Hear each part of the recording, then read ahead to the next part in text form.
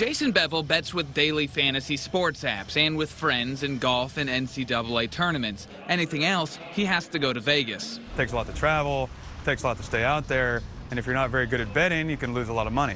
He says the multi-billion-dollar business should be brought into the light for safety reasons.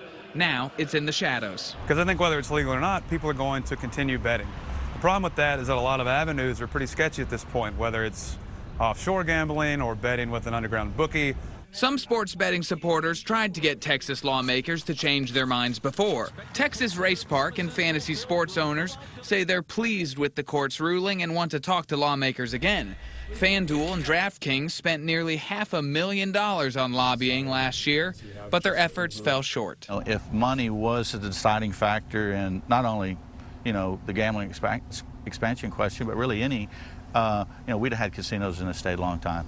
Rob Kohler lobbies for the Baptist General Convention of Texas. He says sports betting would target the same people his data shows buy scratch lottery tickets, people who already rely on government services like food stamps and Medicaid, keeping poor communities poor. We don't believe it has a place in this state.